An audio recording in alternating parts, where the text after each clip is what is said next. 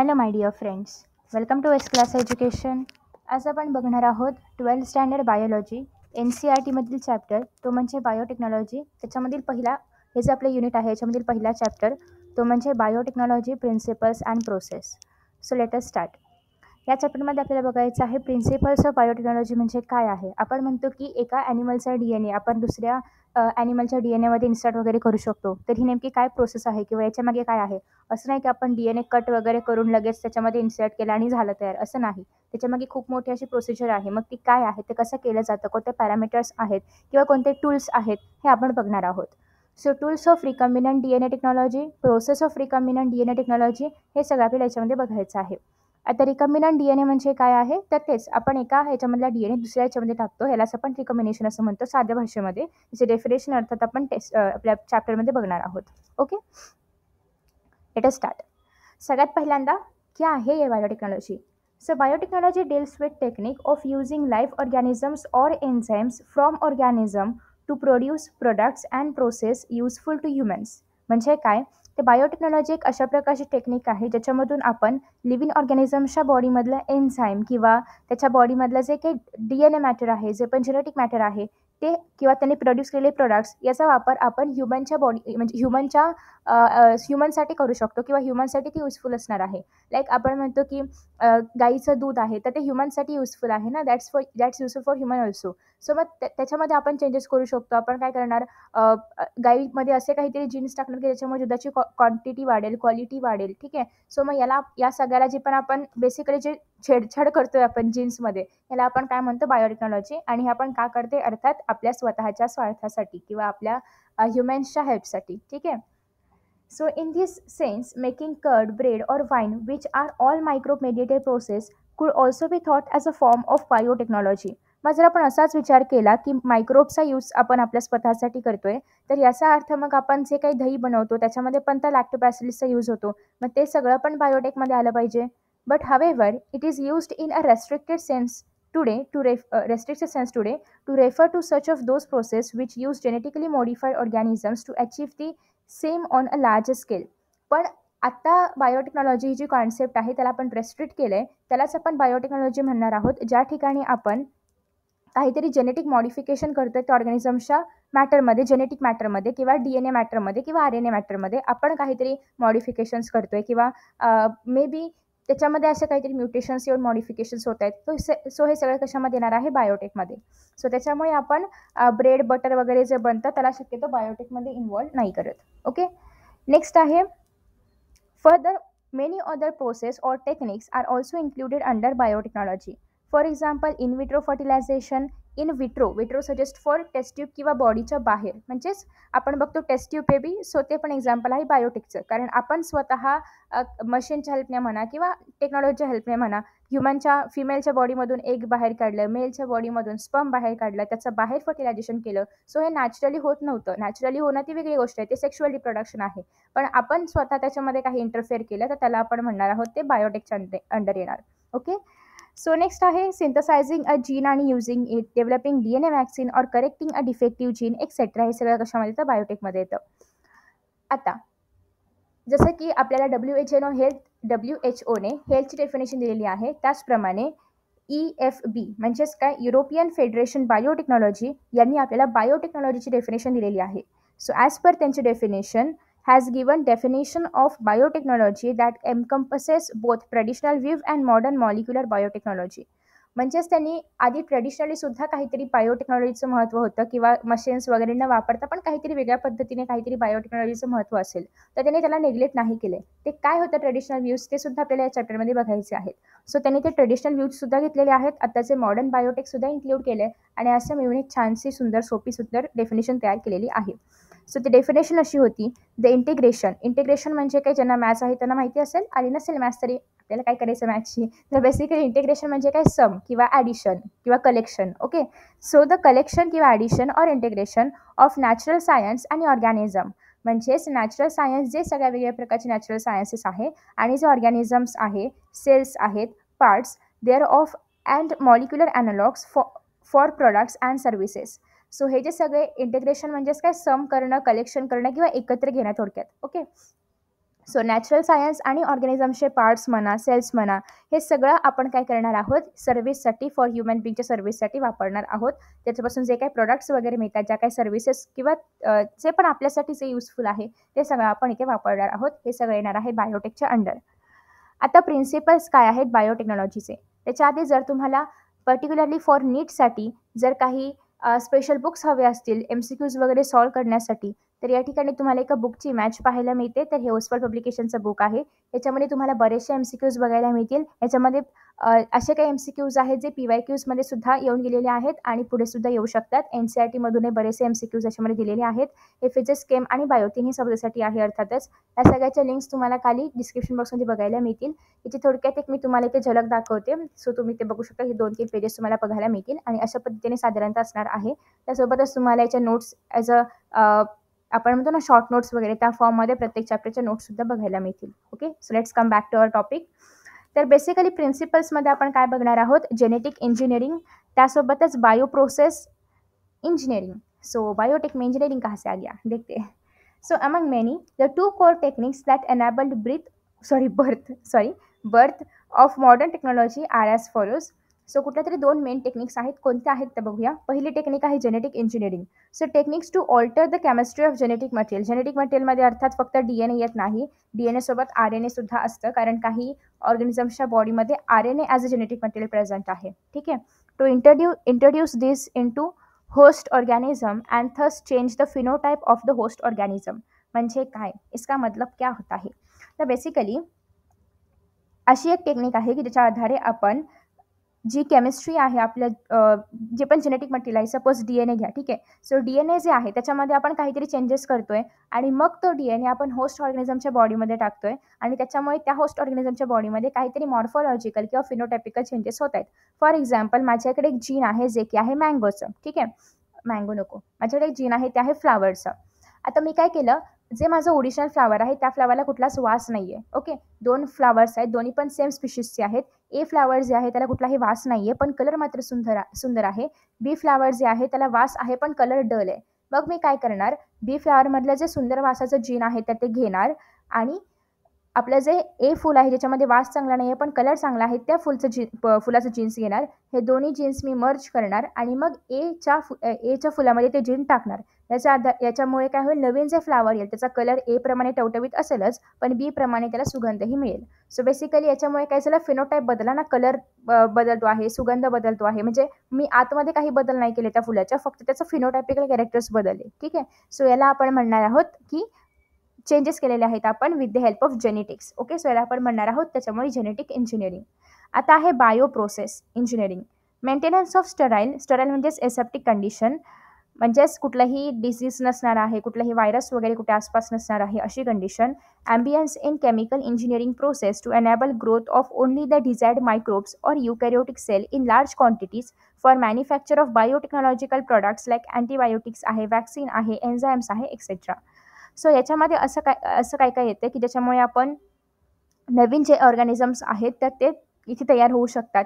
म्हणजेच काय, हे एक बेसिकली एक एन्व्हायरमेंट क्रिएट करून देणार आहे. ओके, बायोप्रोसेस इंजिनिअरिंग काय आहे, एक एन्व्हायरमेंट क्रिएट करून देतं, असं एन्व्हायरमेंट की जे विदाऊट एनी कुठलंही कंटॅमिनेशन असणार आहे किंवा कुठल्याही मायक्रोब्स विरहित असं ते एन्व्हायरमेंट असणार आहे. आणि मग त्या ठिकाणी आपल्याला जे डिझायर कॅरेक्टर्स हवे आहेत तेच कॅरेक्टर्स असणारं नवीन एखादं ऑर्गॅनिझम तिथे आपण तयार करू शकतो विथ एका लार्ज क्वांटिटीमध्ये, जसं की अँटीबायोटिक्ससाठी असेल, वॅक्सिनसाठी, एन्झाईमसाठी, एक्सेट्रा. ओके, हे येणार आहे बायो प्रोसेसमध्ये.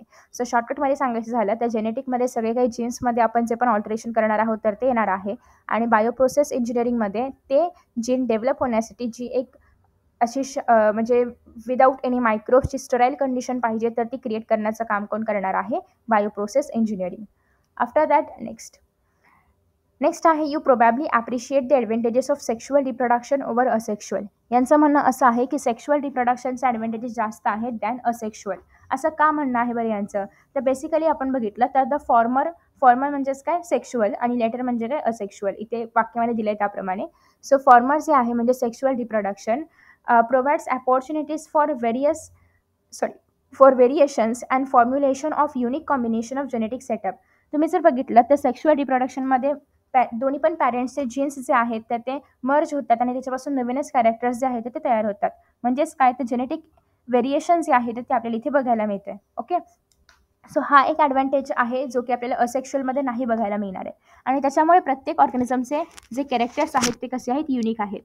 आफ्टर दॅट नेक्स्ट आहे असेक्शुअल रिप्रोडक्शन प्रिझर्व्स दी जेनेटिक इन्फॉर्मेशन. म्हणजे इथे जेनेटिक इन्फॉर्मेशन बदलली जात नाही, सेमच फॉरवर्ड केली जाते नेक्स्ट जनरेशनला. While sexual reproduction permits variation.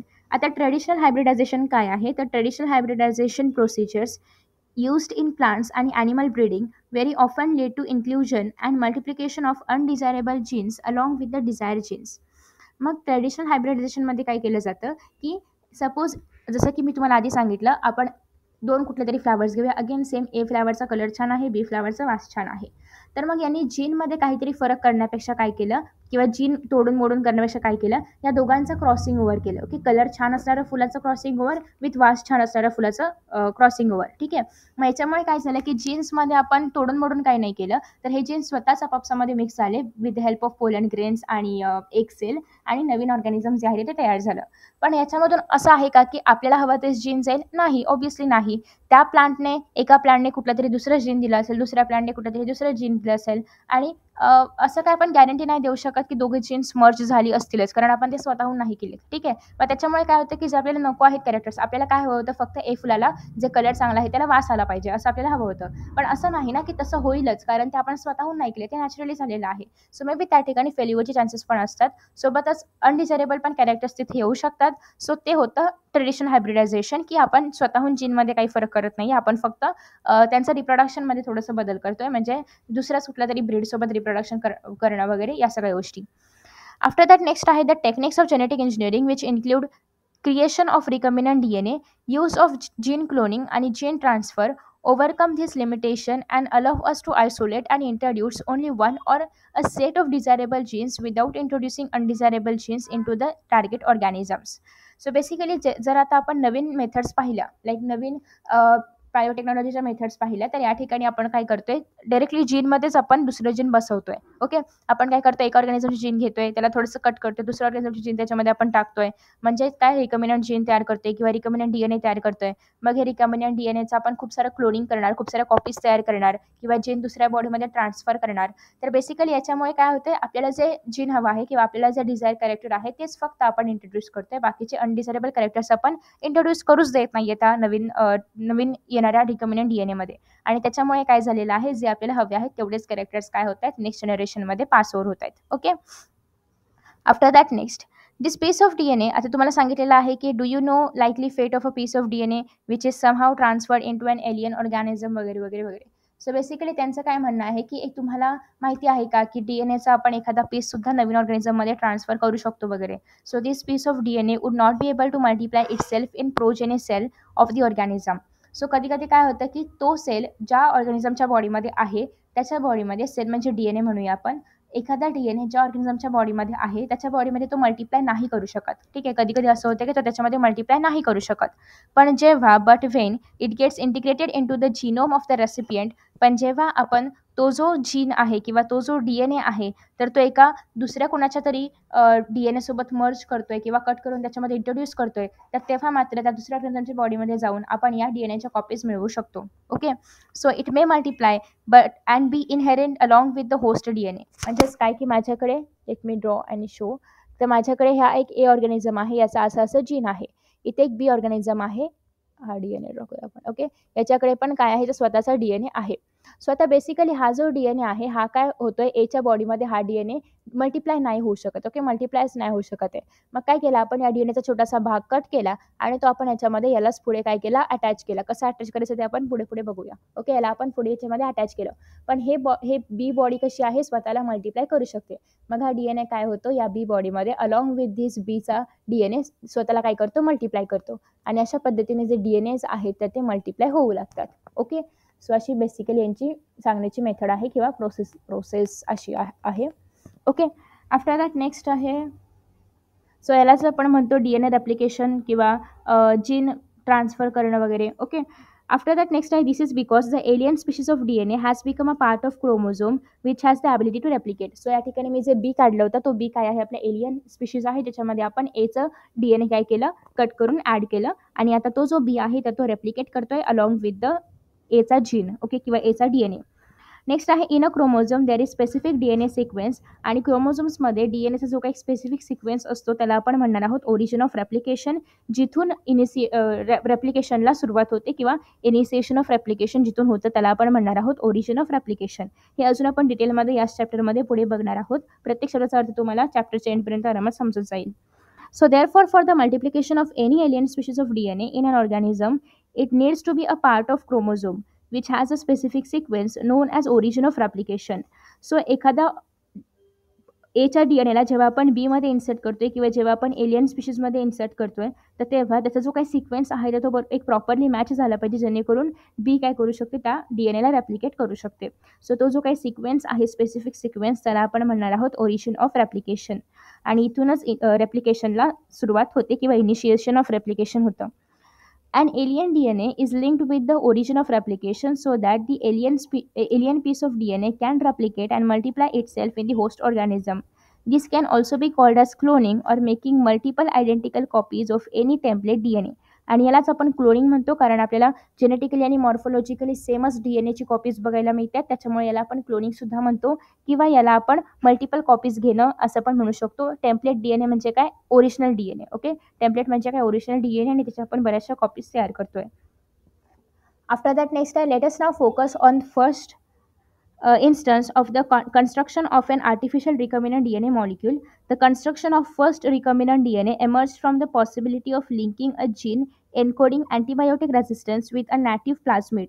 Plasmid म्हणजे काय आहे, आपल्या सेलमध्ये असणारं एक एक्स्ट्रा क्रोमोझोमल मटेरियल आहे, सर्क्युलर DNA आहे, आणि ऑटोझोमली रेप्लिकेटिंग म्हणजे स्वतःहून रेप्लिकेट करतं असं एक सेल ऑर्गॅनेल आहे, ऑफ सेलमोनेला टायफिम्युरियम. स्टॅनली कोहेन आणि हर्बर्ट बोयर, तुम्हाला जर यांची इन्फॉर्मेशन हवी असेल तर NCERTमध्ये हा चॅप्टर सुरू होण्याआधी दिलेली आहे.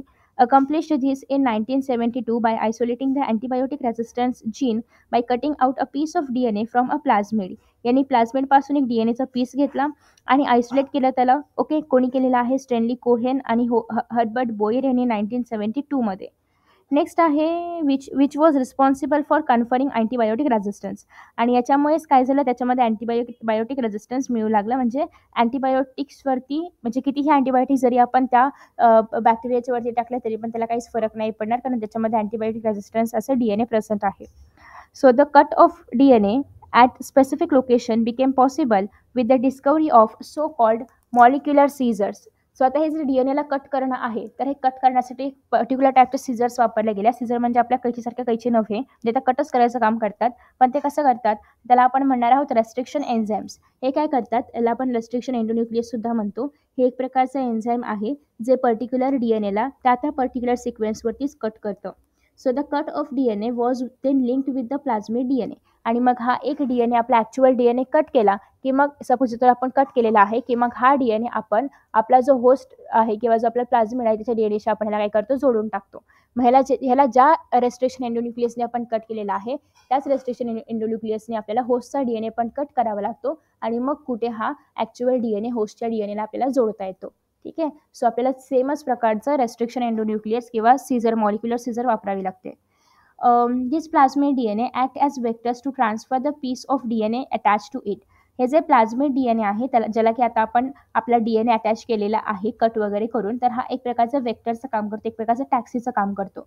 आणि मग एकदा का हा प्लाझ्मिड DNA तयार झाला की मग हा प्लाझ्मिड DNA जे आहे तर हा DNA तो शिफ्ट केला जातो एका होस्टच्या बॉडीमध्ये. Okay, so you probably know that mosquito acts as an insect vector to transfer malaria parasite into human body. So basically तुम्हाला माहिती आहे की मलेरिया मेनली प्लाझ्मोडियम पासून होतं, पण प्लाझ्मोडियम हे मॉस्किटोच्या बॉडीमध्ये असतं. मग मॉस्किटो आपल्याला चावतो, मग ते आपल्या बॉडीमध्ये येतं. म्हणजे त्याने मच्छरला काहीच नाही केलं, पण मच्छरने ते आपल्याकडे ट्रान्सफर केला. सो मच्छर वॉज ते वेक्टर. त्याचप्रमाणे प्लाझ्मिड काय आहे, वेक्टर आहे. तो काहीच नाही करणार, तो फक्त DNAला आपल्यामध्ये मर्ज करून घेणार, आणि हे जे पण बनलेलं जे नवीन DNA आहे, रिकमिनंट DNA जे आहे, त्याला तो होस्टच्या बॉडीमध्ये टाकणार, आणि मग होस्ट त्याला काय करणार, रेप्लिकेट वगैरे करायचं काम करणार. ठीक आहे, सो आफ्टर दॅट नेक्स्ट आहे, the linking of antibiotic resistant gene with प्लाझ्मिड vector became possible with the enzyme DNA लायगेज. आता हे जे आपण कट केलेलं जे DNA होतं ॲक्च्युअल DNA ते आपण प्लाझमिडला अटॅच करू शकलो with the help of DNA लायगेज. लायगेज काय करतं, जॉईन करायचं काम करतं. हे 6th क्लास ऑफ एन्झाईममध्ये येतं लायगेज, आणि हे काय करतं, दोन गोष्टींना जॉईन ॲज अ ग्लू म्हणून जॉईन करायचं काम करतं.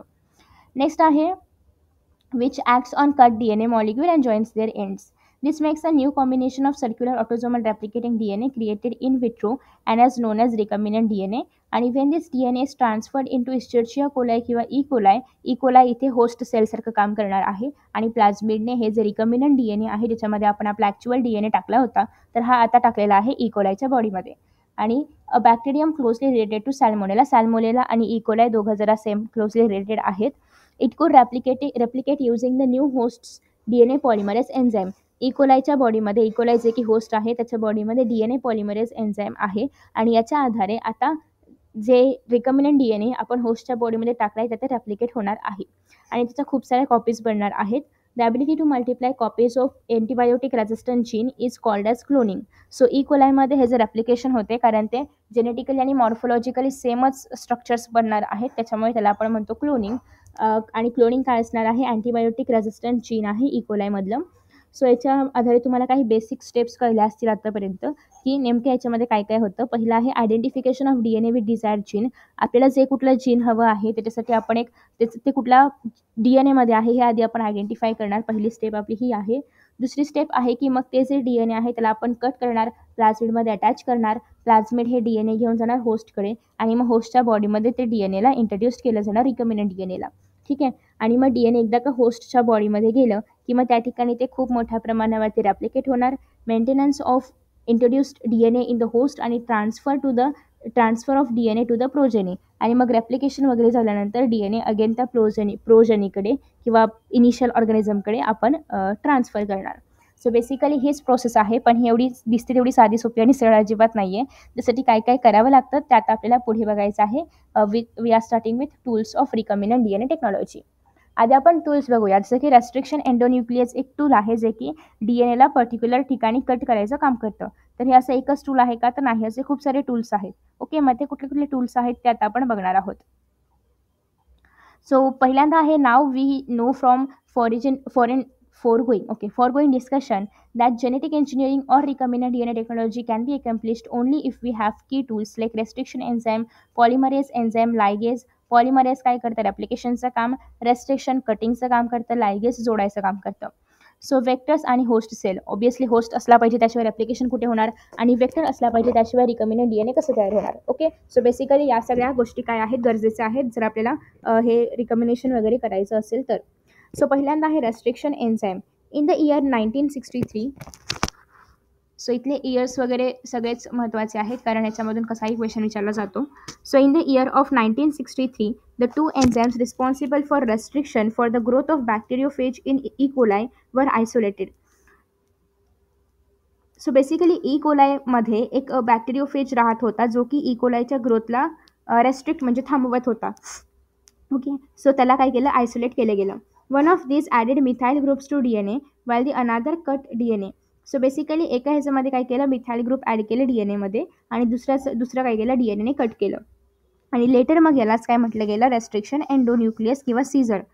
आता तुम्हाला लक्षात ठेवायचं आहे 1963मध्ये जे बॅक्टेरियोफेज प्रेझेंट आहे इशर्शिया कोलायमध्ये तर ते आयसोलेट केलं गेलं कारण ते E. coliचं ग्रोथ कमी करत होतं किंवा स्टॉप करत होतं. आणि एका याच्यामध्ये आपण मिथाइल ग्रुप ॲड केला आणि एका याच्यामध्ये आपण DNAला कट केलं, आणि यालाच आपण पुढे गेल्यानंतर काय म्हणणार आहोत, restriction endonuclease. The first restriction endonuclease याचं नाव आहे हिंद 2. ओके, फर्स्ट आहे बट नाव हिंद 2 आहे. सो थोडंसं कन्फ्युजिंग आहे बट ऑब्वियसली आपल्याला लक्षात ठेवावंच लागेल. सो फर्स्ट रेस्ट्रिक्शन एंडोन्यूक्लियसचं नाव आहे ते म्हणजे Hind 2. whose functioning depend on a specific DNA nucleotide sequence was isolated and characterized 5 years later. It was found that HIND2 always cut DNA molecules at a particular point. So HIND2 काय करायचं, DNAला at a particular point, म्हणजे suppose ते A आणि G म्हणजे ॲडिनाइन आणि ग्वानिनच्या मध्ये cut करत असेल तर ते तिथेच कट करणार प्रत्येक DNAमध्ये. ठीक आहे, कारण त्याचं कामच ते आहे. आफ्टर दॅट नेक्स्ट आहे येस, सो पर्टिक्युलर पॉईंटवरतीच कट करायचा. त्यासाठी त्याला जे सिक्वेन्स रेकग्नाइज करायला लागायचे की हे A आहे, B आहे, C आहे, वॉटेवर, म्हणजे B नसतो बट A, G, सायटोकायनिन वगैरे जे पण आहे ते त्याला बघावं लागायचं. आणि असे असा 6 बेस पेअर्सचा सिक्वेन्स तो घ्यायचा, म्हणजे हिंद टू रिकॉग्नाइज करायचा आणि त्याच्या आधारे तो कट करायचा एन्झाईम्सला. आफ्टर दॅट नेक्स्ट आहे दिस specific base sequence is non as recognition sequence for Hind to. आणि हा जो काही एक पर्टिक्युलर सिक्वेन्स होता जो तो ओळखायचा आणि त्याच्यानुसारच DNA ला कट करायचा, तर ह्या सिक्वेन्सला आपण म्हणतो recognition sequence. Besides HIND2, today we know more than 900 restriction enzymes that have been isolated from over 230 strains of bacteria, each of which recognize different recognition sequence. So basically आतापर्यंत आपल्याला 900 पेक्षा पण अधिक रेस्ट्रिक्शन एन्झाईम्स माहिती झालेले आहेत, जे की आपण 230 पेक्षा अधिक बॅक्टेरियापासून आयसोलेट केलेले आहेत, आणि जे ऑब्व्हियसली आपण प्रत्येकाचं रेस्ट्रिक्शन सिक्वेन्स कसं असणार आहे, डिफरंट असणार आहे. सो ते डिफरंट रेस्ट्रिक्शन सिक्वेन्सेस recognize करतात किंवा ओळखतात. The convention for naming these enzymes in the first letter of the name comes from the genes. So हे तुम्हाला विचारलं जातं की पहिला जे नेम आहे ते जीनस किंवा पहिला जो शब्द आहे तो जीनसचा असतो किंवा जीनसचा असतो. सो बेसिकली जसं की या ठिकाणी यांनी एक्झाम्पल दिलं आहे ECOR1. Okay, so ECOR1. So basically याच्यामधला जो ई आहे ते तो जीनस दाखवतो, म्हणजे इशर्शिया कोलाई. आफ्टर दॅट नेक्स्ट आहे second 2 letters come from species. So इशर्शिया coli म्हणजे काय, COLI ना. सो ECOR1 मध्ये CO काय दाखवतं, स्पीशीज दाखवतं. आफ्टर दॅट नेक्स्ट आहे स्पीशीज ऑफ द प्रोकॅरियोटिक सेल, ज्याच्यापासून ते आपण आयसोलेट केलेलं आहे ते. सो या ठिकाणी स्पीशीजचं नाव काय असणार आहे, प्रोकॅरियोटिक सेलच्या आधारे. सो हे इम्पॉर्टंट पॉईंट आहे. नेक्स्ट आहे ECOR1 comes from the इशर्शिया coli RY13. So याच्यामध्ये जे कोरमधला R आहे तर ते दाखवते स्ट्रेन. ओके, या ठिकाणी आर जे आहे ते दाखवणार आहे स्ट्रेन, जसं की रोमन. आणि आफ्टर दॅट जे पुढे आपण 1 घेतले तर ते दाखवतं ऑर्डर ऑफ द एन्झाईम. ठीक आहे. सो ECOR1 याचा अर्थ काय, इशर्शिया कोलाई RY13. आणि याच्यामधला इशर्शिया किंवा ई जो आहे तो इशर्शिया दाखवतो. इशर्शिया इज वॉट जीनस. CO म्हणजे काय, coli is what species. R म्हणजे स्ट्रेन. आणि रोमनमधला जो आपण 1 लिहितो याचा अर्थ ते काय असणार आहे, order of the enzyme. Okay, so तुम्हाला इथे order of the gene order of DNA असे काही करून तुम्हाला कन्फ्यूज केलं जाऊ शकतं. तर बेसिकली याचं खरं आन्सर काय आहे, ऑर्डर ऑफ जीन. त्याच्यानंतर next order of enzyme order of enzyme. After that next आहे वर isolated from the strain of bacteria. ठीक आहे, ते कुठल्या बॅक्टेरियाच्या मधून आयसोलेट वगैरे केलं हे सगळं आपल्याला त्याच्यावरून कळतं. Restriction enzymes belongs to the larger class of enzyme called age nucleus. आणि याचा पण 2 प्रकारामध्ये आपण डिवाइड केलेला आहे, एक्झोन्यूक्लियस आणि एंडोन्यूक्लियस. तर नावातच एक्झो आहे, याचा अर्थ हे काय करतं की DNA मधले जे न्यूक्लिओटाइड्स आहेत बाहेरचे किंवा एंडचे, ओके, DNAच्या एंडवरचे जे न्यूक्लिओटाइड्स आहेत त्या ते रिमूव्ह करायचं काम कोण करतं, एक्झोन्यूक्लियस. आणि एका स्पेसिफिक पोझिशनला आतमध्ये कुठे काही कटिंग्स करायचे असतील तर ते काम कोण करणार आहे, एंडोन्यूक्लियस.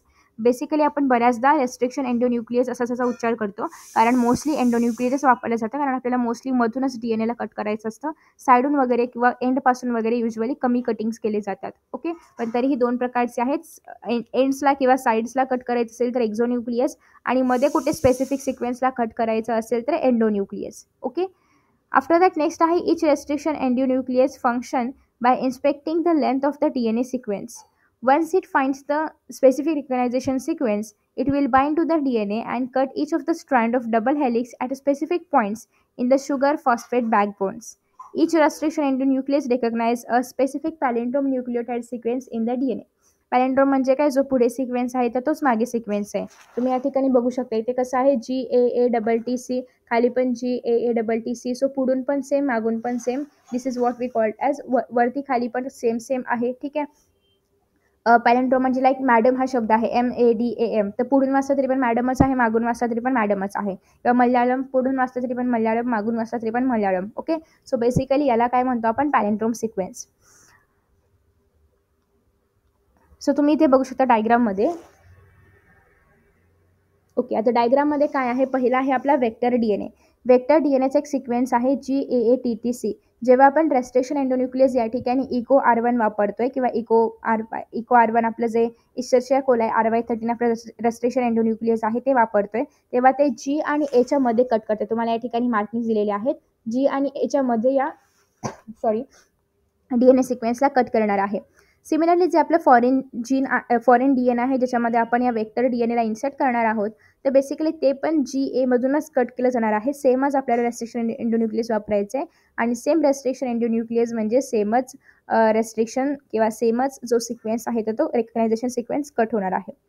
आता या ठिकाणी दोन्हीकडे पण स्टिकी एंड्स तयार होत आहेत, वेक्टरमध्ये पण आणि फॉरेनमध्ये पण, आणि हे दोघांना मर्ज केलं जातं आणि अशा पद्धतीने एक रिकॉम्बिनंट DNA आहे तर तयार होतो. सो इथे स्टिकी एंड्स तयार झालेले आहेत दोघांच्या मर्जिंगच्या वेळेस, जेणेकरून ते एकमेकांना चिटकतील आणि एक नवीन असं फ्रॅगमेंट किंवा नवीन असं रिकॉम्बिनंट DNA तयार होईल. आफ्टर दॅट नेक्स्ट आहे, आणि आता हे जे स्टिकी एंड्स आहेत तर हे DNA लायगेसने जोडले जाणार.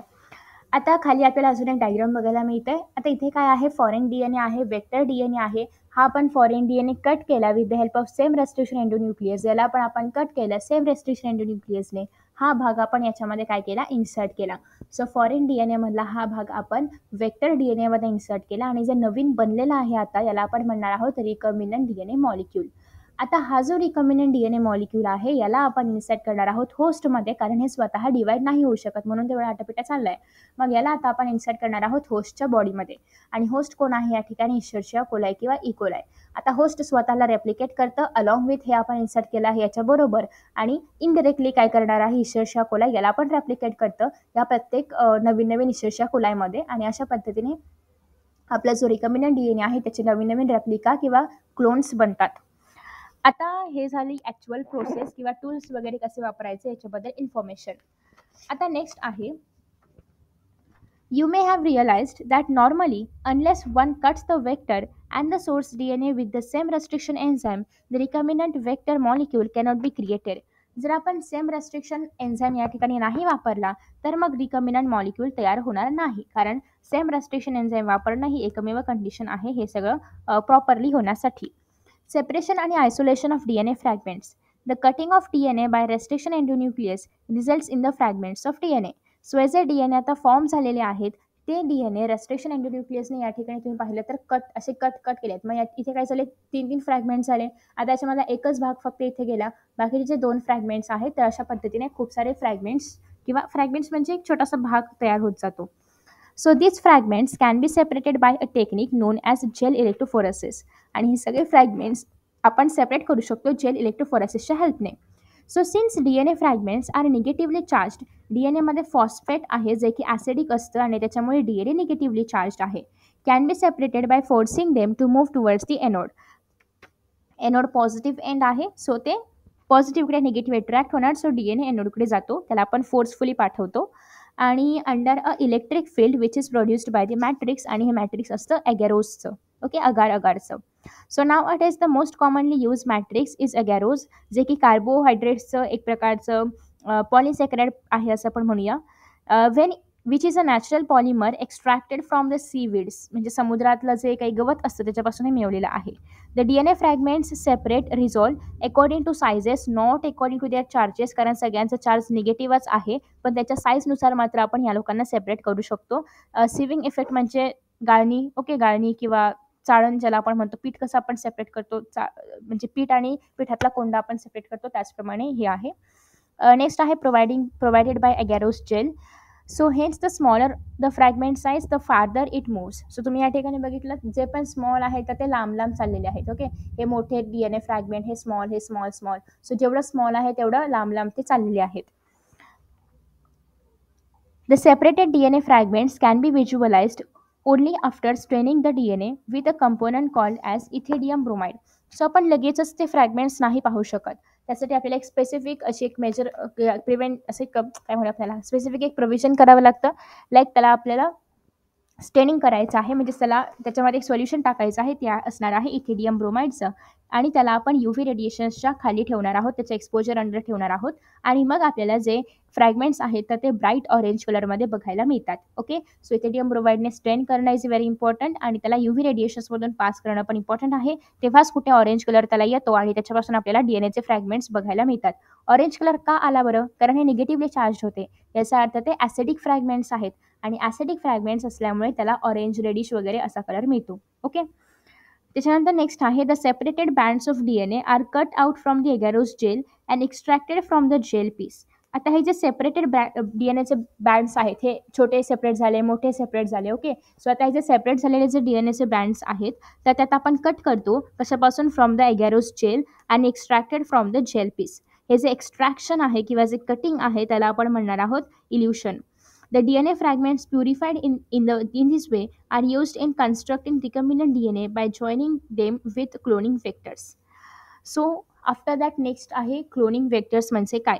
क्लोनिंग वेक्टर्स जसं की मी तुम्हाला सांगितलं, वेक्टर्स जे आहेत किंवा जे आपले प्लाझ्मेट्स आहेत ते ॲज अ टॅक्सी काम करतात आणि ते होस्टपर्यंत रिकॉम्बिनंट DNA पोहोचवतात. आता हे जे क्लोनिंग वेक्टर्स आहेत ते काय करणार आहे त्याचं replication. So you know that प्लाझ्मिड्स आणि बॅक्टेरियोफेजमध्ये ॲबिलिटी आहे स्वतःला रेप्लिकेट करण्याची बॅक्टेरिया सेलच्या आतमध्ये independent of the control of chromosomal DNA. Bacteriophage, because of their high number per cell, have very high number of copies of their genome within the bacterial cell. Some plasmids may have only 1 or 2 copies per cell, whereas some can have 15 to 100 copies per cell. So their number can go even higher. If we are able to link an alien piece of DNA with bacteriophage or plasmid DNA, we can multiply its number equal to the copy number of the plasmid or bacteriophage. So basically यांचं असं म्हणणं आहे, जेव्हा आपण या प्लाझ्मिडमध्ये किंवा बॅक्टेरियोफेजमध्ये आपल्या DNAला Dzire DNAला insert करतोय, तेव्हा आपण इतक्या मोठ्या नंबरपर्यंत यांचं मल्टिप्लिकेशन करू शकतो.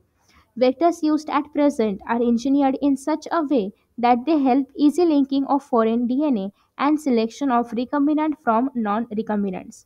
आणि याच्या आधारे आपण रिकम्बिनंट झालेले DNA कोणते आहेत आणि रिकम्बिनंट नसणारे नॉन रिकम्बिनंट DNA कोणते आहे हे पण आपण सेपरेट वगैरे करू शकतो. आता नेक्स्ट आहे ओरिजिन ऑफ रेप्लिकेशन, याला आपण ORI पण म्हणतो. हे आपण बघितलं होतं की इथूनच आपल्या जर रेप्लिकेशन आहे DNAचं त्याला स्टार्ट होतं. ठीक आहे. सो हा मेन पॉईंट आहे, इथूनच काय होणार आहे रेप्लिकेशनची starting. So this sequence is from where replication starts, and any piece of DNA when linked to the sequence can be made to replicate within the host cell. So या sequenceला जो कुठला part attach असणार आहे DNAचा त्याच्यानुसार इथे replication होणार आहे. This sequence is also responsible for controlling the copy number of linked DNA. So if one wants to recover many copies of target DNA, it should be cloned in a vector whose origin supports high copy numbers. So जर आपल्याला खूप जास्त copies हव्या असतील त्या रिकमेंडंट DNAच्या, तर आपण त्याच वेक्टरमध्ये टाकणार किंवा क्लोनिंग वेक्टरमध्ये टाकणार जे खूप मोठ्या कॉपीज आपल्याला देऊ शकतं किंवा ज्याच्याकडे खूप जास्त ओरिजिन साइट्स आहेत. ओके, तर आपल्याला खूप जास्त कॉपीज मिळतील. नेक्स्ट आहे selectable marker. So in the addition of ORI, the vector requires a selectable marker which helps in identifying and eliminating non-transformants and selectively permitting the growth of transformants. So basically selectable marker आपण यासाठी वापरतो जेणेकरून आपण जे transformers आहेत आणि जे non transformers आहेत त्यांना आपण डिस्टिंग्विश करू शकू. ट्रान्सफॉर्मर्सला आपण ग्रोथ करायला देऊ आणि नॉन ट्रान्सफॉर्मर्सची ग्रोथ आपण इनहिबिट करू किंवा स्टॉप करू. So transformation is a procedure through which a piece of DNA is introduced into the host bacterium. So transformation म्हणजे काय, अगेन तेच रिपीट होतंय की ट्रान्सफॉर्मेशनमध्ये काय होतं, जो आपला वेक्टर DNA आहे त्याचं जे काही म्हणजे जो काही वेक्टर DNA आहे त्याला कट करून होस्टच्या बॉडीमध्ये इन्सर्ट केलं जातं. ओके, म्हणजे प्लाझ्मिडमधला जे पण DNA आहे ते त्याला कट करून कोलायमध्ये इन्सर्ट करणं, यालाच आपण काय म्हणणार आहोत, ट्रान्सफॉर्मेशन. आता जे ट्रान्सफॉर्मंट्स आहेत ज्यांच्यामध्ये ही प्रोसेस झालेली आहे त्यांना आपण घेणार आहोत कशामध्ये, ग्रोथ करण्याच्यामध्ये, करणाऱ्या ग्रुपमध्ये, आणि ज्यांच्यामध्ये हे नाही चाललंय त्यांना आपण घेणार आहोत ग्रोथ इनहिबिट करणाऱ्या ग्रुपमध्ये, म्हणजे ग्रोथ स्टॉप करणाऱ्या ग्रुपमध्ये. So normally the jeans encoding resistance to antibiotics such as ampicillin आहे, क्लोरॅम्फिनॉल आहे, टेट्रासायक्लिन आहे, केनामायसिन आहे, एक्सेट्रा. सो ACTK ओके किंवा ATCK. ओके, अटक ACTK. Next are considered useful selectable markers for E. coli. The normal E. coli cells do not carry any resistance against any of the antibiotics. Normal E. coli मध्ये काहीच नसतं, पण आपले E. coli कसे आहेत आता host sale आहेत किंवा रिकॉम्बिनेशनमध्ये जाणार आहेत, त्याच्यामुळे यांच्याकडे अशा पद्धतीने जे काय म्हणू आपण ह्याला अँटीबायोटिक रेजिस्टन्स जे आहे ते डेव्हलप होणार आहे. Cloning site. In order to link the alien DNA, the vector needs to have a very few, preferably single recognition site for the commonly used restriction enzyme. Presence of more than one recognition site within the vector will generate several fragments which will complicate the gene cloning, and therefore the ligation of alien DNA is carried out at the restriction site present in one of the two antibiotic resistant gene. For example, you can ligate a foreign DNA at BAMH1 site of tetracycline resistant gene in vector PBR322.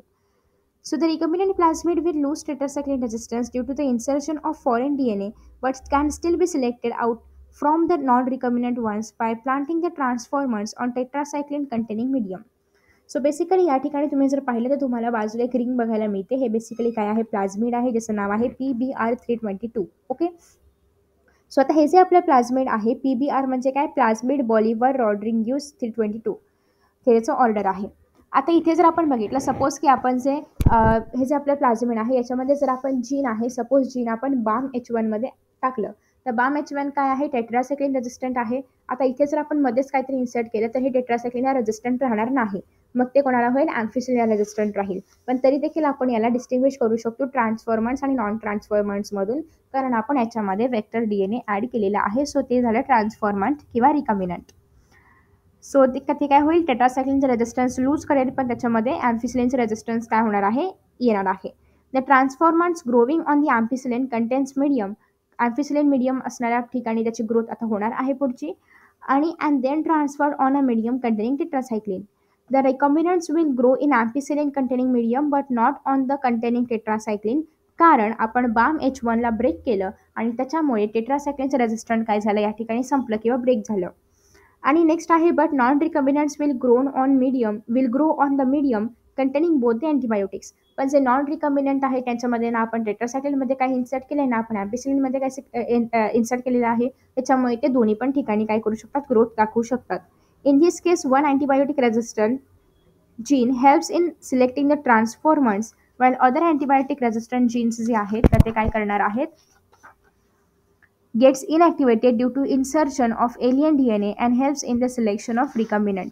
So काही non रिकॉम्बिनंट्स किंवा ट्रान्सफॉर्मर्सला separate करायचं काम करतात, काही रिकॉम्बिनंट्सला separate करायचं काम करतात. So हे होणार आहे इथे. आता इथे जर तुम्ही बघितलं की PBr322, तर बेसिकली ई कोलायचा जो क्लोनिंग वेक्टर आहे PBr322 shows restriction sites like हिंद3 आहे, PS1, CLF1, ORI and antibiotic resistant jeans like अँपिसिलिन आणि tetracycline. ROP codes for the protein involved in the replication of the प्लाझ्मिड. So या ठिकाणी तुम्हाला जे green कलरमध्ये green किंवा कुठला पोपटी कलरमध्ये जे ROP पाहायला मिळते ते काय आहे, कोड आहे प्रोटीनचा, की जे आहेत जे इन्व्हॉल्ड आहेत रेप्लिकेशन ऑफ प्लाझ्मिडमध्ये, प्लाझ्मिडच्या रेप्लिकेशनमध्ये. ठीक आहे. आता हे आपण लक्षात कसं ठेवतो, तर क्लास 1 हिंदी, ओके, हिंदीचा क्लास 1 आहे असं मी काही पण लक्षात ठेवलेलं आहे. तुम्ही अजून काही ट्रिक्स वगैरे फाइंड आउट करू शकता. सो इन दिस वे आपण हे जे PBr322 आहे हे कव्हर अप केलेलं आहे. आता नेक्स्ट हे जे इनॅक्टिव्ह इन्सर्शन आहे हे नेमकं काय आहे ते आता आपण बघूया. So selection of रिकॉम्बिनंट्स due to inactivation of antibiotics is a cumbersome procedure because it requires simultaneous plating on two plates having different antibiotics. So आपल्याकडे तर या ठिकाणी टेट्रासायक्लिन पण आहे, अँपिसिलिन पण आहे. सो दोघांमध्ये पण सायमल्टेनियसली प्रोसिजर स्टार्ट होईल. त्याच्यामध्ये इन्सिजन झालं असेल ते ग्रोथ नाही दाखवणार, दुसऱ्या ह्याच्यामध्ये मीडियममध्ये ते ग्रोथ काय होईल दाखवेल. So it requires a simultaneous plating on the two plates having different antibiotics. Therefore, alternative selectable markers have been developed which differentiate recombinants and non-recombinants. So एक त्या ठिकाणी ऑल्टरनेटिव्ह किंवा आपण जे सिलेक्टेबल मार्कर्स चूज केलेले आहेत तर ते काय करतात, रिकॉम्बिनंट्स कोण आहे आणि नॉन रिकॉम्बिनंट्स कोण आहे या लोकांना सेपरेट करतात. ठीक आहे. नेक्स्ट आहे किंवा डिफरन्शिएट करतात on the basis of the produced colour. जसं की ते कलर प्रोड्यूस करतील, काही लोक कलर प्रोड्यूस करतात, काही लोक नाही करत, मग त्याच्या आधारे आपण यांना सेपरेट करू शकतो.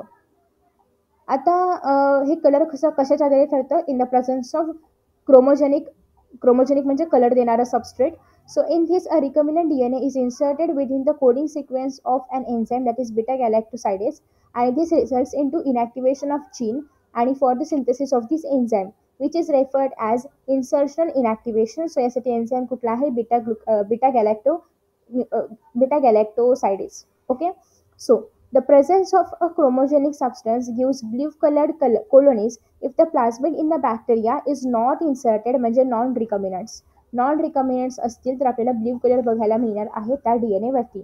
आणि जे रिकॉम्बिनंट्स असतात, presence of insert results in to insertion इनॅक्टिव्हेशन, आणि त्याच्यामुळे बीटा गॅलॅक्टोसाइडेस काय होतं, कलरच नाही दाखवत किंवा कलरच नाही प्रोड्यूस करत जे रिकॉम्बिनंट आहे त्यांच्यामध्ये. सो रिकॉम्बिनंट्समध्ये ऑलरेडी इन्सर्शन झाल्यामुळे कुठलाच कलर नाही बघायला मिळत, बट नॉन रिकॉम्बिनंट्समध्ये मात्र आपल्याला ब्ल्यू कलर बघायला मिळतो. त्याच्यानंतर नेक्स्ट आहे vectors for cloning gene in plants आणि animals. You may be surprise to know that we have learn the lesson of transferring gene in to plants आणि ॲनिमल्स फ्रॉम बॅक्टेरिया आणि viruses which have known this for the ages. Have to deliver genes to transform eukaryotic cells and force them to do what the bacteria or viruses want. So आता ही जी procedure आहे, for example ॲग्रोबॅक्टेरियम tumefaciens, a pathogen of several dicot plant, is able to deliver a piece of DNA named as tDNA, that is by Agrobacterium tumefaciens, त्याच्यामुळे tDNA, to transform normal plant cells into a tumor. So basically जसं की आपल्या बॉडीमध्ये cancer होतं त्याप्रमाणे हे जे ॲग्रोबॅक्टेरियम ट्युमेनिफॅकन्स आहे हे काय करतं, डायकॉट प्लांट्समध्ये प्रेझेंट आहे आणि ह्याला आपण tDNA म्हणून पण ओळखतो. आणि हे काय करतं, नॉर्मल सेल्सला एका ट्युमर सेल्समध्ये किंवा कॅन्सरस सेल्समध्ये कन्वर्ट करायचं काम करतं. ओके, कशामुळे, ते जे काही केमिकल्स प्रोड्यूस करतात त्याच्यामुळे. Similarly रेट्रोव्हायरस in the animals have the ability to transform normal cells into cancerous cells. So ॲनिमल्समध्ये जे पण रेट्रोव्हायरस आहे त्यांच्याकडे पण हे आहे, ॲबिलिटी आहे की ते स्वतःला नॉर्मलमधून कॅन्सरस सेल्समध्ये, कॅन्सरस म्हणजे अनडिझायरेबल, अनवॉन्टेड अशी सेल्सची ग्रोथ, खूप मोठ्या प्रमाणावर होणारी ग्रोथ. त्याच्यानंतर नेक्स्ट आहे a better understanding of the art of delivering jeans bye pathogen in their युकॅरियोटिक host has generated knowledge to transform these tools of pathogens into useful vectors for delivering genes of insect to humans.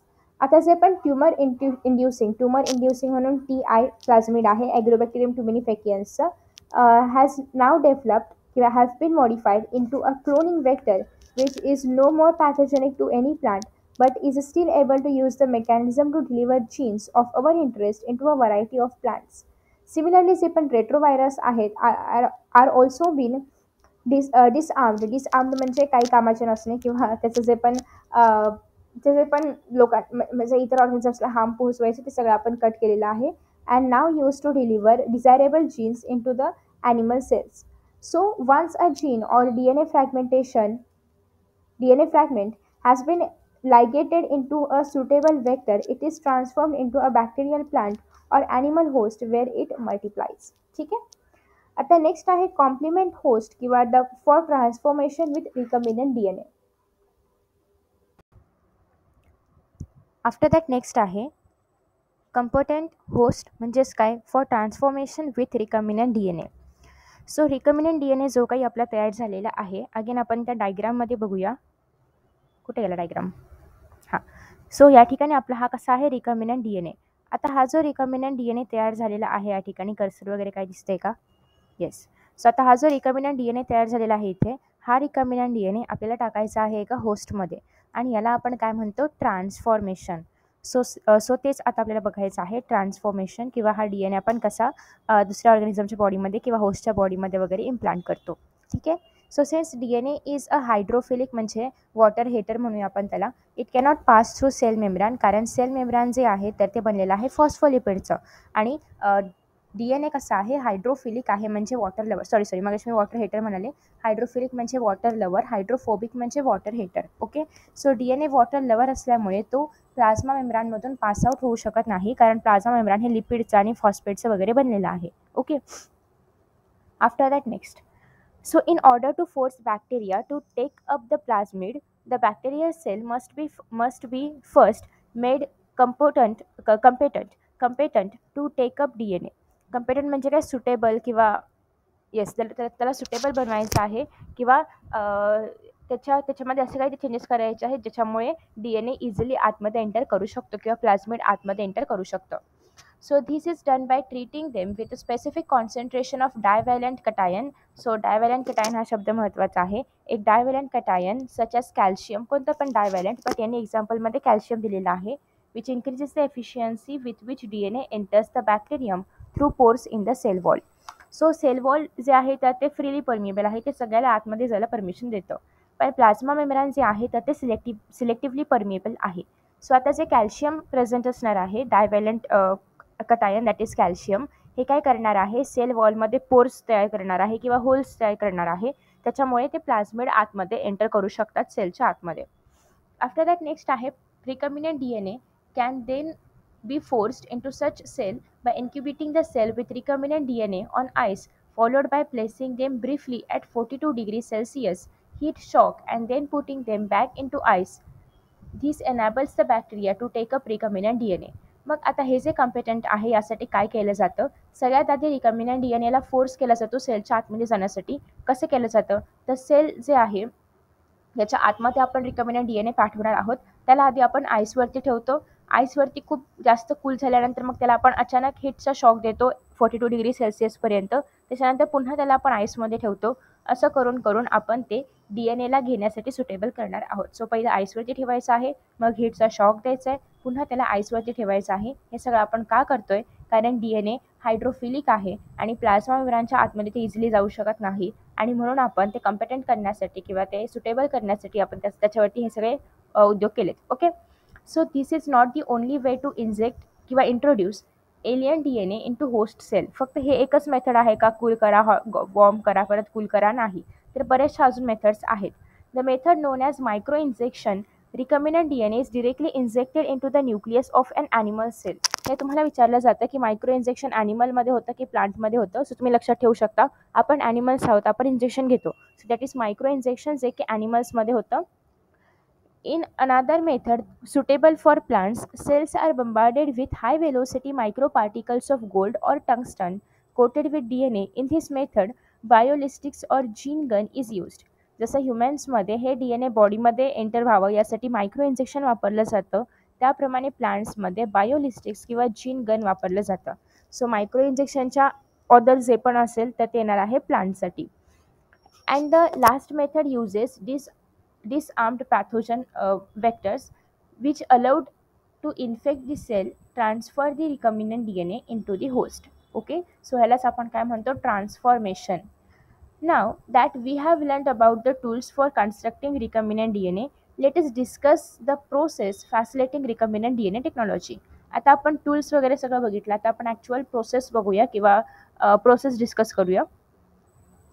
So process of recombinant DNA technology. Recombinant DNA technology involves several steps in specific sequence such as isolation of DNA. सगळ्यात पहिल्यांदा आपण डीएनएला isolate केलं पाहिजे पूर्ण सेलपासून. पूर्ण सेलमध्ये nucleus आहे, न्यूक्लियसमध्ये कुठे क्रोमोझोम आहे, त्याच्यामध्ये कुठे डीएनए आहे, तर या सगळ्यामधून आपल्याला फक्त डीएनए बाजूला काढायचं आहे. ओके, ठीक आहे, सो याला आपण म्हणतो आयसोलेशन ऑफ डीएनए. नेक्स्ट आहे fragmentation of DNA by restriction endonuclease. मग तो आपला डिझायर्ड डीएनए बाहेर काढल्यानंतर आता तो जो डीएनए आहे त्याला आपण ब्रेकडाऊन करणार, so that is fragmentation of DNA. त्याच्यानंतर नेक्स्ट आहे लायगेशन of DNA fragments into vector. आता हा जो डीएनएचा फॅक्टर आहे याला आपण हे जे वेक्टर आहे किंवा जे प्लाझमिड आहे, प्लाझमिड सर्क्युलर घेऊया, हे जे प्लाझमिड आहे याच्या आतमध्ये टाकायचं आहे. मग आता हे जे डीएनएचा एक भाग आहे तो आपण टाकणार आहोत या प्लाझमिडच्या आतमध्ये. ओके, सो याला आपण लायगेशन म्हणजे काय स्टिक करणार ना आपण आतमध्ये with the help of DNA लायगेस. Next आहे transferring the recombinant DNA into host. आता हे जे बनणं याला आपण म्हणतो रिकॉम्बिनंट डीएनए. आता हे आपण इशर्शिया कोलायसारख्या कुठल्या पण एका होस्टमध्ये काय करणार आहोत, टाकणार आहोत. ठीक आहे. After that next culturing the host sale in a medium at a large scale. आणि मग आता हे जे आपला नवीन होस्ट सेल आहे याला आपण एका अशा फेवरेबल मीडियममध्ये ठेवणार की त्याच्यामध्ये ते खूप मोठ्या प्रमाणामध्ये स्वतःला मल्टिप्लाय करू शकतो. आणि त्याच्यानंतर आपण मग डिझायर प्रोडक्ट जे आहे ते एक्स्ट्रॅक्ट करू शकतो या होस्टमधून. ओके, आता आपण प्रत्येक प्रोसेस व्यवस्थित बघूया. So recall that nucleic acid in the genetic material of all the organisms without exception. So प्रत्येक ऑर्गॅनिझमच्या बॉडीमध्ये, ज्याच्याही बॉडीमध्ये जे पण लिव्हिंग आहे, त्याच्याही बॉडीमध्ये सेल प्रेझेंट आहे, त्याच्याही बॉडीमध्ये न्यूक्लियस प्रेझेंट आहे, त्या सगळ्यांमध्ये डीएनए प्रेझेंट आहेच आहे. ओके, आणि डीएनए कशापासून बनलं आहे, nucleic ॲसिडपासून. So without any exception सगळ्यांच्या बॉडीमध्ये जेनेटिक मटेरियल प्रेझेंट आहे, न्यूक्लिक ॲसिड प्रेझेंट आहे. In majority of organism this is डिऑक्सिरायबोन्यूक्लिक acid म्हणजेच डीएनए किंवा काहींच्या याच्यामध्ये आरएनए असणार आहे. सो मेजॉरिटी काय असणार आहे, DNA, but some organisms may also show presence of RNA. Next आहे in order to cut DNA with restriction enzyme it needs to be pure form, free form from the other molecules. And since the DNA is enclosed within the membrane, we have to break cell open to release DNA along with other micromolecules macromolecules such as RNA, protein, polysaccharides and also lipids. So आता आपल्याला हे सगळं पुढची process करण्यासाठी फक्त DNA पाहिजे. Okay, we want only DNA. आणि मग त्यासाठी आपण काय करणार आहोत, DNAला आयसोलेट करणार आहोत. सो नेक्स्ट मग त्याच्या बाजूला असणारे सगळे RNA वगैरे सगळं आपल्याला काय करायचं आहे, रिमूव्ह करायचं आहे. आणि आपण हे जे मेम्ब्रान्स आहेत तर ते ब्रेकडाऊन करणार आहोत आणि मग आपण DNAला रिलीज करणार आहोत. So this can be achieved by treating the bacterial sale with enzymes such as लायझोझाईम. That is जर आपल्याला बॅक्टेरियाचा बॉडीमधून DNA पाहिजे असेल तर आपण लायझोझाईम वापरणार. जर आपल्याला प्लांट सेलमधून पाहिजे असेल आपण सेल्युलेज वापरणार, कारण तेच प्लाझ्मा मेम्ब्रानला ब्रेकडाऊन करू शकतं. जर आपल्याला फंगस पाहिजे आहे आपण कायटिनेज वापरणार. So you know that genes are located on long molecules of DNA इंटरविंटेड with protein such as histones. So सगळ्यांना माहिती आहे DNAच्या बाजूला हिस्टोन प्रोटीन असतात, त्याच्या बाहेर मग नॉन हिस्टोन प्रोटीन असतात. So the RNA can be removed by treatment with रायबोन्यूक्लियस. आणि त्याच्या बाजूला जे पण RNA आहे ते आपण रायबोन्यूक्लियसचा यूज करून काढू शकतो आणि प्रोटीन आपण प्रोटीएसचा यूज करून काढू शकतो. Other molecules can be removed by appropriate treatment and purified DNA ultimately precipitated out after addition of chilled ethanol. So basically आता आपण काय करणार आहोत, त्याच्यामध्ये चिल्ड इथेनॉल टाकणार आहोत. सगळं मेम्ब्रान्स वगैरे ब्रेकडाऊन झाल्यानंतर चिल्ड इथेनॉल टाकणं याला आपण स्पूलिंग असं म्हणतो. तुम्ही इथे बघू शकता स्पूलिंग दाखवलेलं आहे तुम्हाला. ओके, सो चिल्ड इथेनॉल टाकलं की काय होतं, DNA जे आहे तर ते सेपरेट आयसोलेट झालेलं आपल्याला बघायला मिळतं. आणि एक थ्रेड असतं ना, धागाला एक स्ट्रक्चर आपल्याला त्या ठिकाणी बघायला मिळतं. Okay, so isolation of genetic मटेरियलमध्ये आपण काही एन्झाईम्स बघितले जे काय करतात, DNAला त्या सेलमधून बाहेर यायला हेल्प करतात. जसं की फॉर एक्झाम्पल फंगल सेल हवा असेल तर आपण कायटिनेज वापरणार. प्लांट सेलमधून DNA हवा असेल तर आपण सेल्युलेज वापरणार. बॅक्टेरियल सेलमधून आपण लायझोझाईम वापरणार. त्यासोबतच RNAला सेपरेट करण्यासाठी रायबोन्यूक्लियस, प्रोटीनला सेपरेट करण्यासाठी प्रोटीएज, हे सगळे एन्झाईम्स आपण वापरतो. आफ्टर दॅट जेव्हा आपण चिल्ड इथेनॉल टाकणार आहोत तेव्हा त्या प्रोसिजरला स्पूलिंग असं म्हणतात. ओके, नेक्स्ट आहे cutting of DNA at specific locations. So आपला जो DNA आहे त्याच्यामध्ये आपले डिझायर्ड जीन्स प्रेझेंट आहेत. सो त्याचा एक तुकडा आपल्याला कापायचा आहे आणि तो आपण प्लाझमिडमध्ये ॲड करणार आहोत. So restriction enzyme digestion R performed by इन्क्युबेटिंग purified DNA molecules with the restriction enzyme. So आता जे पण DNA मॉलिक्युल्स आपण आयसोलेट केलेले आहेत तर ते DNA मॉलिक्युल्स आता आपण रेस्ट्रिक्शन एन्झाईमच्या हेल्पने मधून कट करणार आणि मग ते जे कट केलेले असतील तर त्यात आपण प्लाझमिडमध्ये इन्सर्ट करणार किंवा लायगेट करणार. So at the optimal condition for the specific enzyme ॲगॅरोस जेलच्या सहाय्याने आपण इलेक्ट्रोफोरेसिस करतो. Is employed to check the progression of restriction enzyme digestion. DNA negatively charged आहे, ते ॲसिडिक आहे due to presence of phosphate and hence it is allowed to move towards positive electrode, that is anode. हे आपण आधी पण पाहिलेलं आहे. So this process is repeated with the vector DNA also. So याच्यामधून आपल्याला DNAचे फ्रॅगमेंट्स काय मिळतात, सेपरेट झालेले बघायला मिळतात. ओके, ज्याने हे प्रोसेस इथलीच प्रोसेस आहे, सेम प्रोसेस आहे. कुठे गेली, हे वाला हेच सेम आहे. इथे पण काय होतं, जे स्मॉलर DNA पार्टिकल्स आहेत तर ते हळूहळू लांब जाऊ लागतात टुवर्ड्स दी एनोड. ओके, आणि मग अशा पद्धतीने आपण फ्रॅगमेंट्सला सेपरेट करू शकतो आणि याला आपण इलेक्ट्रोफोरेसिस वगैरे म्हणणार आहोत. So the joining of DNA molecule involves several processes. After having the cut, the source of DNA as well as the vector DNA with specific restriction enzyme, same as restriction enzyme आपण वापरतो दोघांसाठी सुद्धा, प्लाझ्मिड DNA साठी पण आणि आपला जो desired DNA आहे त्यासाठी पण. So the cut out gene of interest from the source DNA and then the cut vector with space are mixed and ligase is added. So this results in the preparation of recombinant DNA. Okay, आणि मग आपला जो रिकमिनंट DNA आहे तर तो बनतो जेव्हा आपण एक DNA मॉलिक्यूल जो आहे जो की आपण कट केलेला आहे आणि हा जो आपला प्लाझमिड आहे त्याच्यामध्ये जेव्हा आपण ह्याला इन्सर्ट करू तेव्हा जे एक स्ट्रक्चर फॉर्म होतं त्याला आपण म्हणणार आहोत रिकमिनंट DNA. नेक्स्ट आहे ॲम्प्लिफिकेशन of gene of interest using PCR. What is PCR? Full form महत्त्वाचा आहे, polymerase chain reaction. Okay, PCR is what? Polymerase chain reaction. आणि आपण कोरोनामध्ये RT-PCR करायचो. So that is real time polymerase chain reaction. याच्यामध्ये आपल्या DNAचे खूप सारे मल्टिपल कॉपीज तयार केल्या जायच्या आणि मग ते कुठला डिसीज झाला आहे वगैरे हे ओळखण्यासाठी वापरल्या जातात. सो आता ह्या मल्टिपल कॉपीज कशा तयार करायच्या किंवा ॲम्प्लिफिकेशन म्हणजेच काय, मल्टिपल कॉपीज कशा तयार करायच्या. So multiple copies of the gene किंवा DNA of interest is synthesized in vitro using two sets of primers, that is small chemically synthesized oligonucleotides that are complementary to the region of DNA and the enzyme DNA polymerase. So आता या ठिकाणी आपण प्रायमर्स वापरतो आणि DNA polymerase नावाचा enzyme वापरणार आहोत.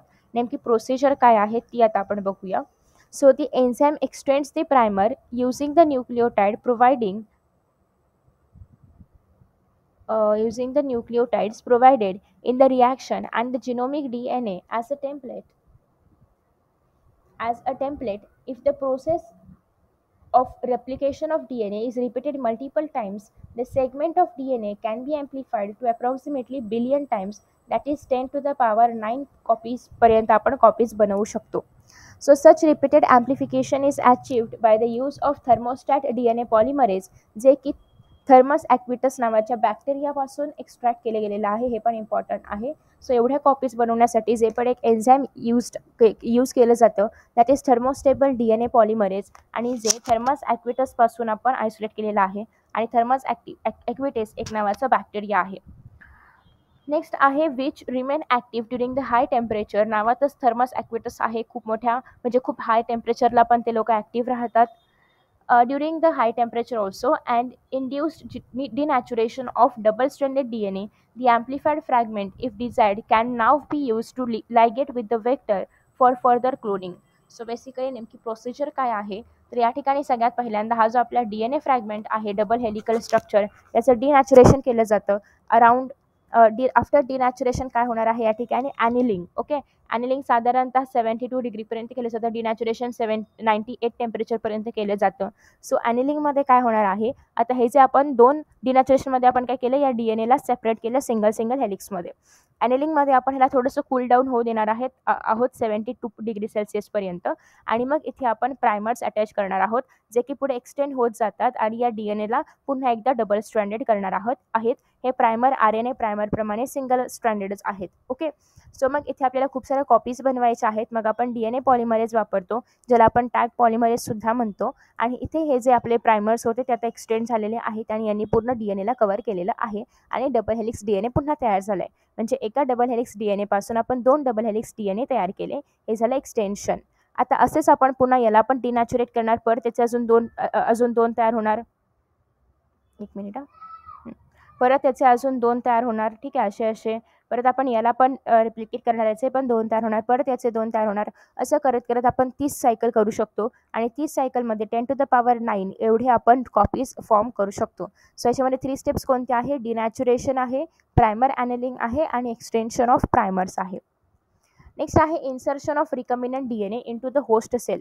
आता आपल्याला हे ॲड करायचं आहे होस्ट सेलमध्ये. आपलं रिकमिनंट DNA आता तयार झालं. सो हे जे आपले हे आहेत DNA आहेत, हेच आता आपण टाकणार आहोत कशामध्ये, प्लाझमिडमध्ये, आणि आपल्या रिकमिनंट DNA काय होणार, तयार होणार. आता हे रिकमिनंट DNA आपण होस्टच्या बॉडीमध्ये टाकणार आहोत. So there are several methods introducing the ligated DNA into recipient cell.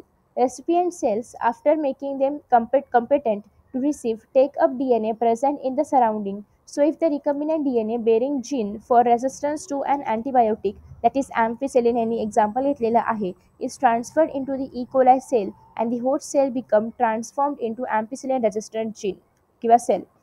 आता बेसिकली या ठिकाणी काय करायचं आहे, हे जे आपलं रिकमिनंट DNA आहे ते आपण कुठल्या पण होस्टच्या बॉडीमध्ये टाकणार आहोत किंवा इंट्रोड्यूस करणार आहोत. आता यांनी इशर्शिया कोलाई घेतलेला आहे त्यासाठी. आणि जेव्हा आपण हे DNA जे आहे, सपोज ते रेजिस्टंट टू ॲम्फिसिलिन वगैरे असेल, तर ते आपण जेव्हा इकोलायच्या बॉडीमध्ये टाकू तेव्हा पूर्ण इकोलायची बॉडीसुद्धा ॲम्फिसिलिनला रेजिस्टंट बनते.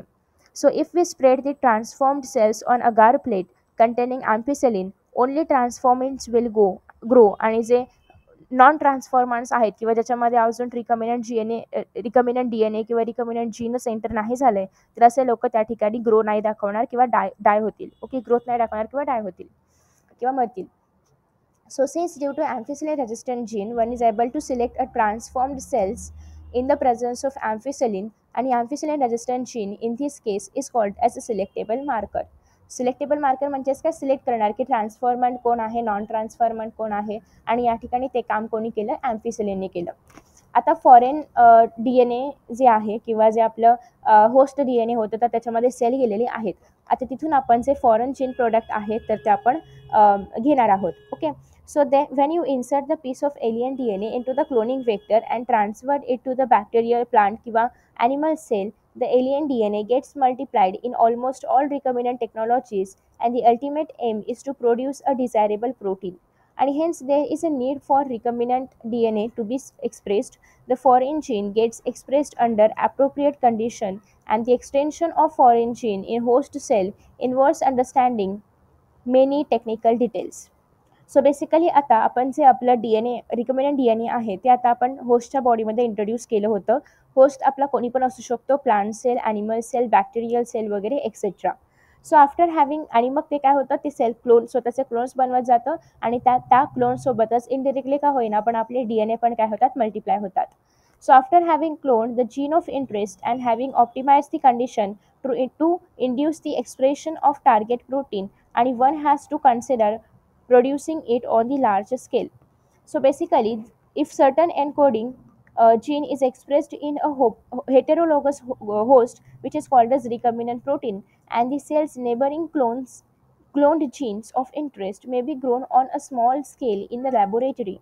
So the cultures may used for extracting the desired protein and then purifying it by the different separation techniques. So हेच त्यांनी सांगितलेलं आहे की आपण खूप सारे क्लोन्स किंवा मल्टिपल्स तयार करतो आपल्या डिझायर्ड जीनचे, आणि त्यामधून मग आपण आपलं डिझायर्ड जीन एक्स्ट्रॅक्ट करणार आहोत खूप मोठ्या स्केलवरती. So the cells can also be multiplied in continuous culture system, wherein the used medium is drained out from one side while the fresh medium is added from the other to maintain the cells in the physiologically most active or log exponential phase. So जे medium required आहे किंवा ज्या मीडियममध्ये हे लोक multiply करतात ते medium continuously राहावं यासाठी एका साईडून ते मीडियम एंटर केलं जातं आणि दुसऱ्या साईडून ते मीडियम बाहेर काढलं जातं यूज्ड मीडियम. ओके, जेणेकरून याची ग्रोथ खूप फास्ट किंवा लोगरिथमिक ग्रोथ व्हावी यासाठी. दिस टाईप ऑफ कल्चरिंग मीडियम किंवा method produces as a large biomass leading to the higher yields of desired protein. Small volume cultures cannot yield appreciable quantities of products, and to produce in large quantities the development of bioreactors where large volumes, that is 100 to 1000 liters of culture, can be processed, so was required. And thus bioreactors can be thought of a vessel in which raw material can biologically converted into specific products like individual enzymes astil etc. Next आहे, a bioreactor provides the optimal condition for achieving desired product by providing optimal growth condition. म्हणजे बायोरिॲक्टर एक असं vessel आहे ज्याच्यामध्ये आपण खूप मोठ्या प्रमाणावरती क्लोन्स वगैरे मिळवू शकतो. त्या कंटेनरमध्ये एक प्रॉपर pH असणार आहे, प्रॉपर टेम्परेचर वगैरे असणार आहे. So the most commonly used बायोरिॲक्टर जे आहे तर ते स्टरिंग टाईपचं, म्हणजे आतमध्ये असं फिरणाऱ्या टाईपचं आहे. तुम्ही फर्स्ट डायग्राममध्ये बघू शकताय, which is shown in the diagram, first diagram.